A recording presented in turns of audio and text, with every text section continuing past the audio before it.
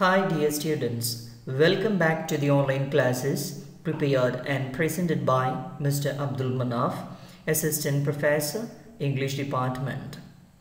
This class is meant for MA English Literature students under Calicut University. Let's discuss Juno and the Paycock today. This play is contributed to literature by an Irish dramatist and memoirist, Calicut. Juno and the Paycock was first staged in 1924. It was first staged at the Abbey Theatre in Dublin. It is set in the working-class tenements of Dublin in the early 1920s during the Irish Civil War period. Let's understand the play act-wise. When we come to the first act, the scene opens on a two-room apartment in a tenement house in Dublin. There is a picture of the Virgin Mary, below which hangs a bowl containing a floating votive candle, furnishing and other belongings are sparse, consisting of a dresser, a small bed, a fireplace, a box of coal, an alarm clock, a bath, a table and chairs, a teapot, a frying pan, a few books, and a long-handled shovel. The act opens with Juno boiling and her daughter Mary discussing the murder of their neighbor Mrs. Tancred's son, written up in the early morning newspaper. Mary's brother Johnny, thin, pale, and fearful, irritably tells them to stop reading and leaves the room. Juno asks if her husband, Captain Jack Boyle, has come in yet. She tells Mary he will have to go without breakfast if he doesn't come in soon, for she is afraid he will invite his friend Jock Daly in to share his tea if she leaves.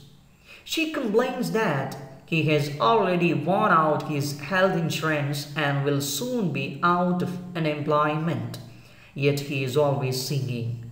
Mary seems unperturbed, tying a ribbon around her head and musing about which color to wear. Her mother complains about her being on strike and thus not contributing to the household, but Mary insists that a principle is a principle. Johnny re-enters. He walks with a limp, having been shot in the hip during the Easter week rebellion, and he has also lost an alarm. He is upset that Mary is leaving the house, since he doesn't want to stay home by himself. Juno reminds him that his father will be home soon, but Johnny counters that his father hates to be asked to do anything. He asks if the candle in front of the picture of the Virgin Mary is still lit, and Juno reassures him that it is.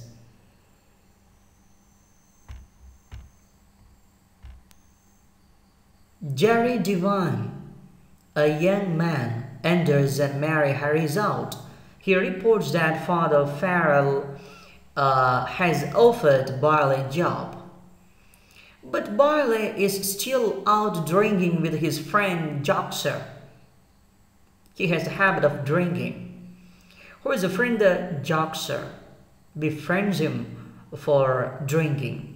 Jerry rushes out to find him and Juno complains that her husband will deliberately miss the job. Boyle and Joxer can be heard coming up the stairs with Boyle singing. Juno sits on the bed with draperies hiding her from the view of the newcomers. Boyle invites Joxer inside, reassuring him that Juno has left. He grumbles that Juno is always complaining, and Joxer agrees that this is a hard thing to put up with. There are more complaints with many other characters here in this drama. So, students, Please understand which are the complaints on whom. Complaints on whom. Boyle offers Joxer a cup of tea. At this point, Juno makes her presence known. She sarcastically offers Joxer an egg as well. Flustered, he says he is in a hurry.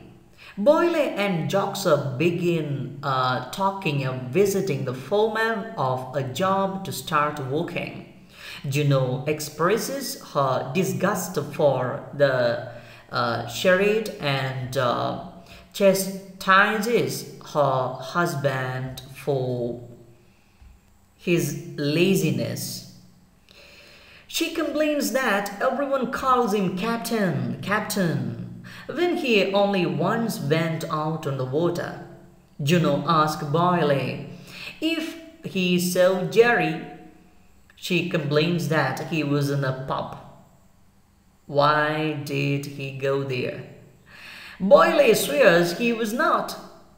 When she urges him to eat breakfast, Boyle proudly counters, "I will have no breakfast." You can keep your breakfast.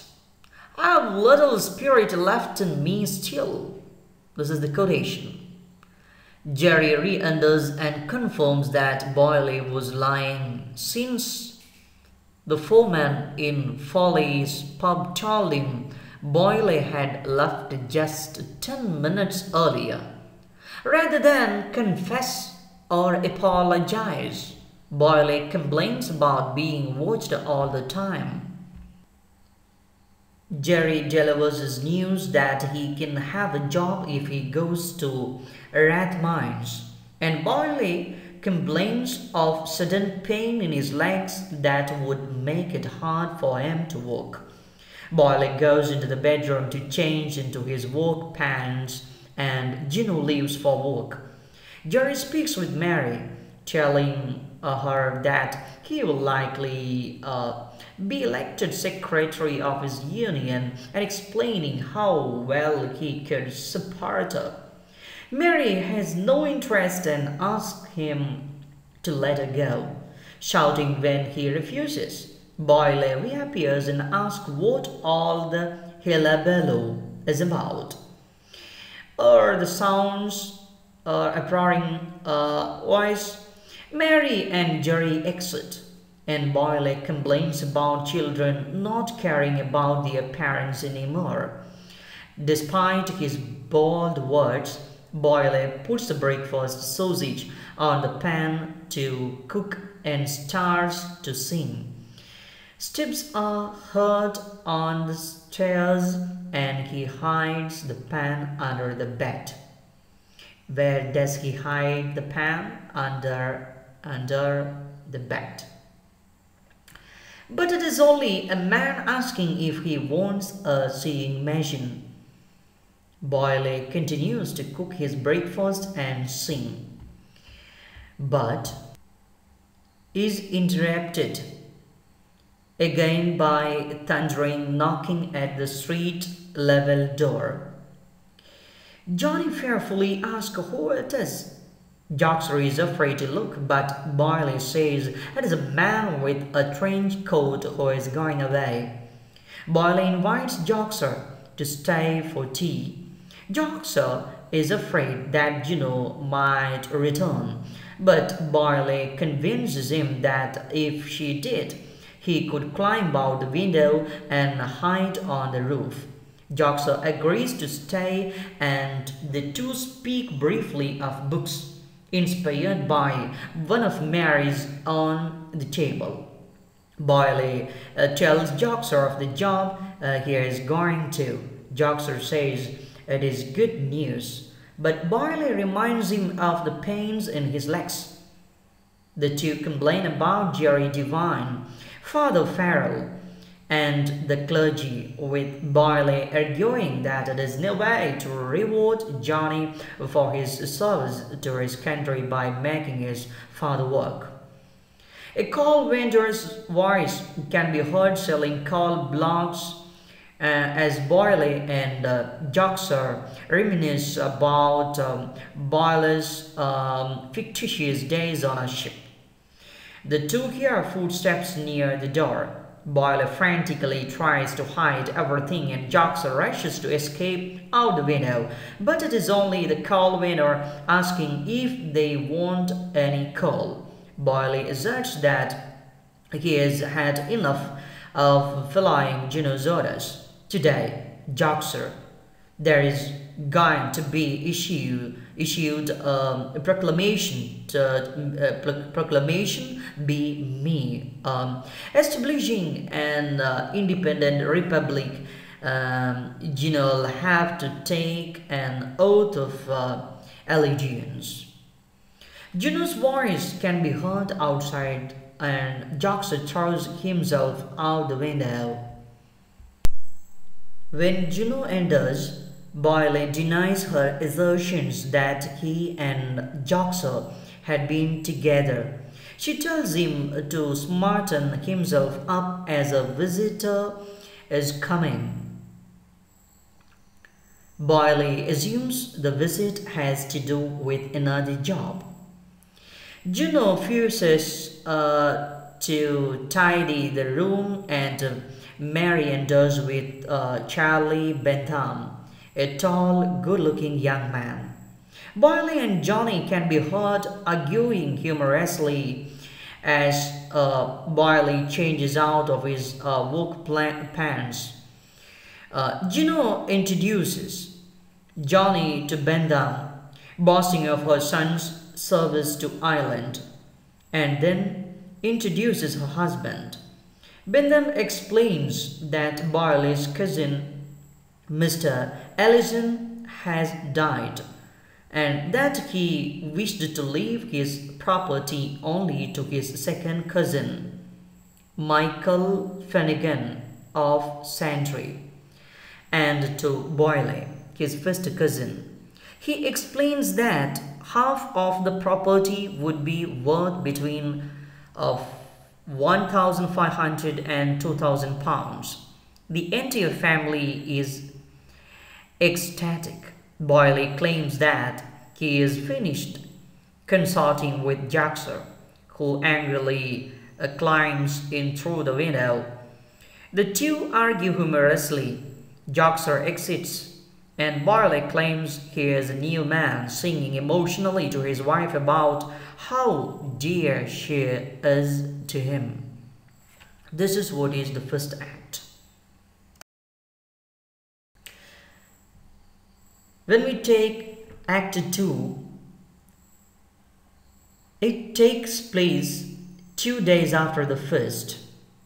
The setting is the same tenement apartment, but it is now full of gaudy furniture, pictures, huge vases with artificial flowers and paper chains stretching across the ceiling.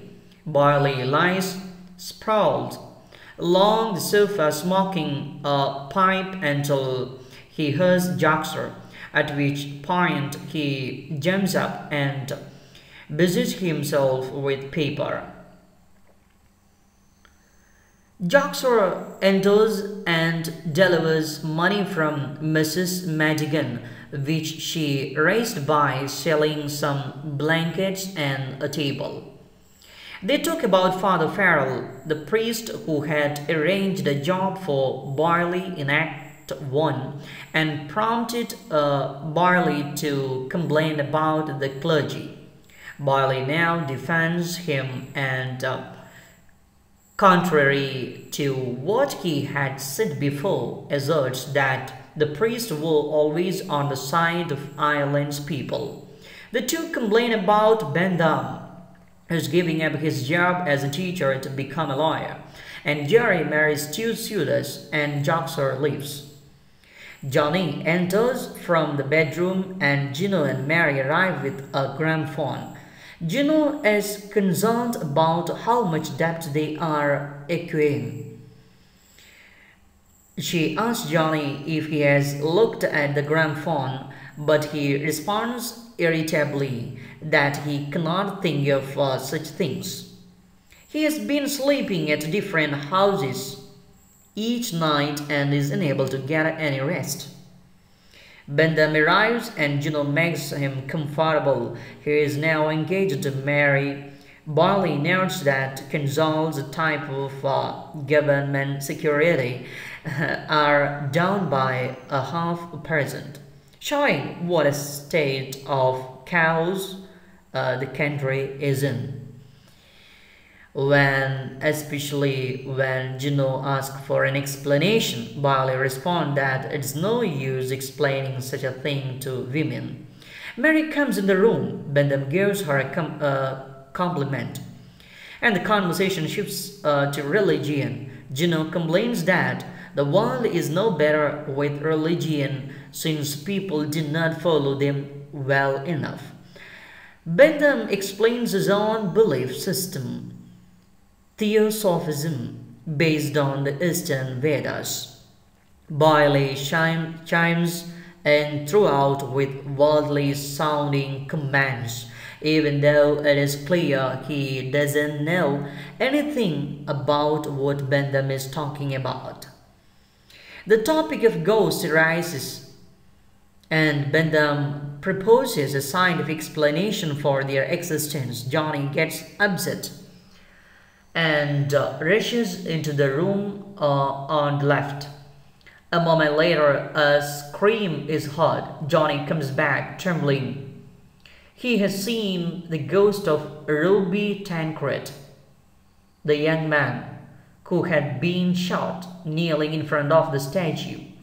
Juno comforts him and Johnny asks her to check if the light is still illuminated in front of the statue. Juno, Barley, and Mary are hesitant to go to the room, but Bentham goes in and assures him that it is still burning.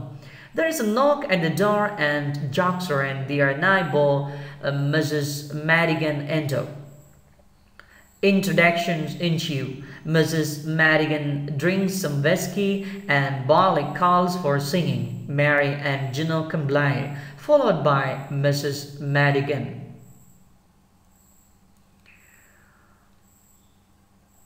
And Joxer, who keeps forgetting the words.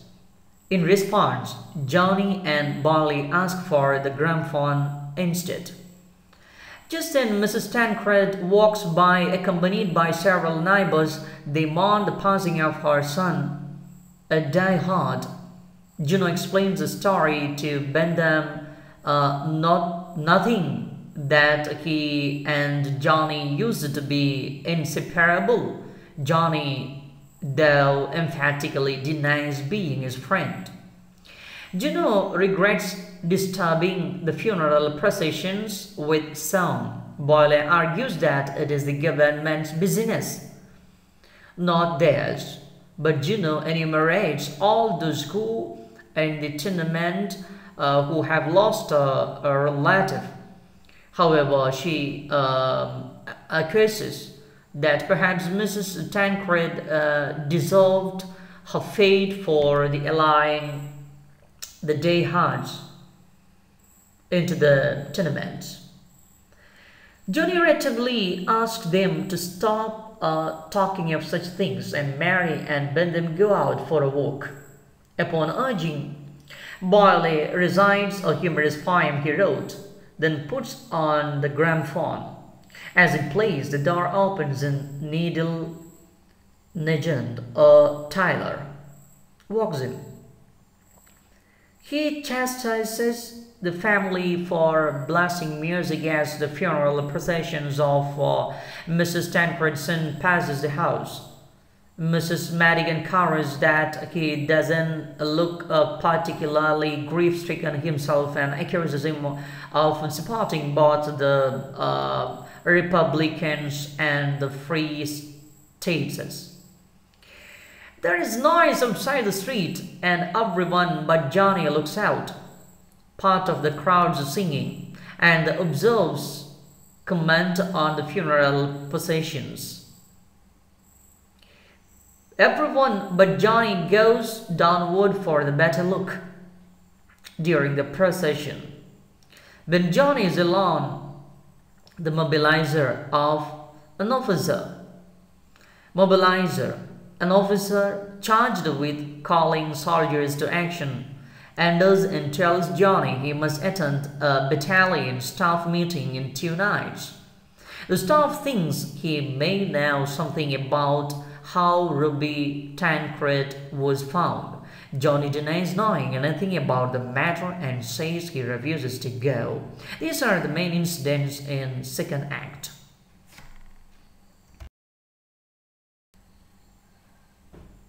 When we go through act third, it takes place in November, 2 months after the end of act second. The votive light under the Virgin gleams even more brightly. Juno and Mary discuss. What do they discuss? They discuss about Bentham, who has disappeared to England without leaving Mary his address. Mary was madly in love with her fiancé, even though he admits Jerry may have been the better man and wonders if he left because the family was not good enough for him. Juno supposes it was a bad idea to introduce him to Joxer and Mrs. Madigan and laments that Mary waited so long to share the news with her mother. Juno speaks with Barley, who complains of pains in his legs. The two argue over the fact that they still have not received any money, although they are deep in debt. Barley asks for some stout. Stout, it's a type of beer, liniment, and a newspaper. And Juno places a second bottle of stout on the table. Juno and Mary leave, heading for the doctor as Mary is not feeling well. Joxer and Nugent enter the room while Barley is in the bedroom. Nugent tells Joxer how he went to the lawyer's office and found out that Barley will be getting no money due to the way the will was written.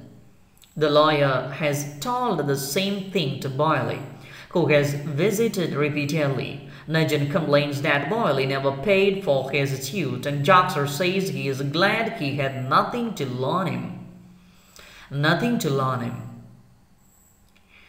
The two hear Barley coughing and realize he is in bed. He is in the bedroom.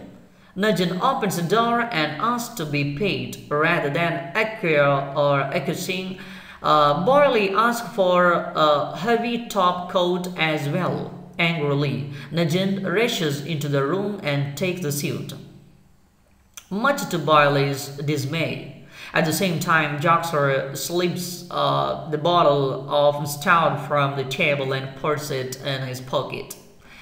Barley complains about Nugent to Joxer, who expresses his outrage of Fame's ignorance of the event. Joxer wonders aloud if perhaps Nugent had heard something about Barley's getting the money. Barley realizes the second bottle of stout is gone from the table and blames that on Nugent as well. Mrs. Madigan enters and asks for the £3 back that she had raised by selling blankets and furniture. Barley says that it's not possible, isn't possible, and that she will have to wait, intent upon getting her money back. Mrs. Madigan takes the gramophone, ready to bring it to the pawn shop, though complains that it has not even been paid for yet. After she leaves, Joxer expresses his outrage yet again wonders aloud if perhaps she has heard something about Barley not getting the money. The two argue and Joxer leaves. Johnny and Juno enter. Juno is visibly upset. She sits the family down and explains that Mary is pregnant. Barley threatens to go to England to find Bentham and bring him back to marry her. Then complains about that Mary's plight will go to him and his reputation. So better Bentham has to marry her. Juno points out that Mary will have far more to deal with. Barley wants to tell his daughter off, but Juno says that if he does, she and Mary will both leave. Johnny has little sympathy either and wants for what? Once again wonders. So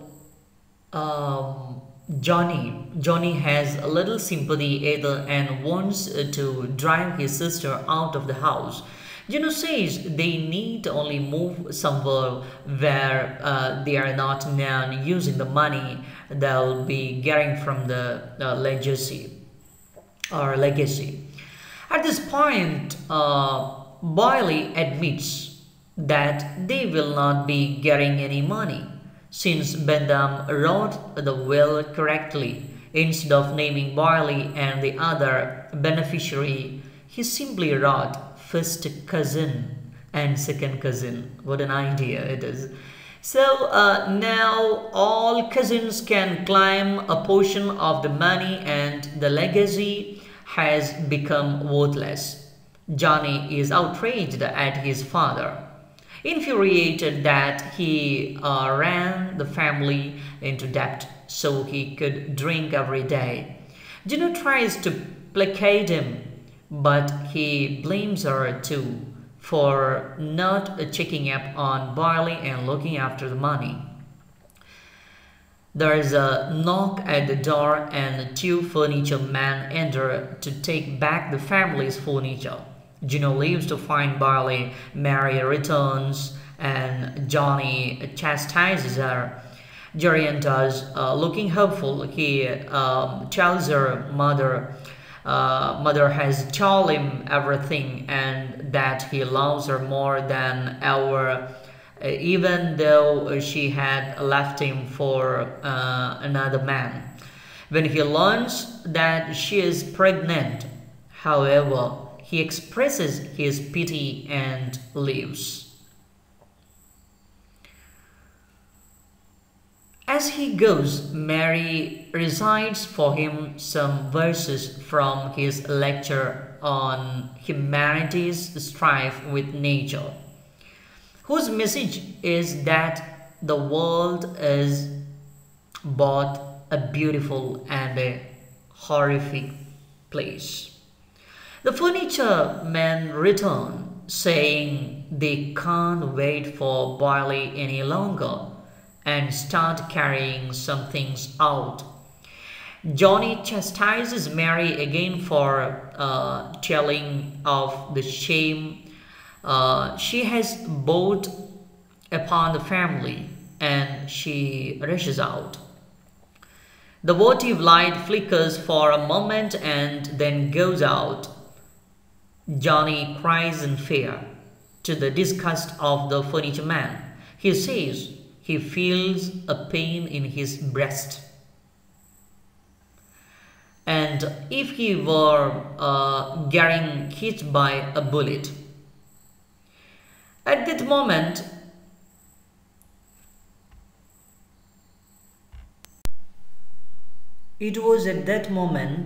two irregulars enter the room.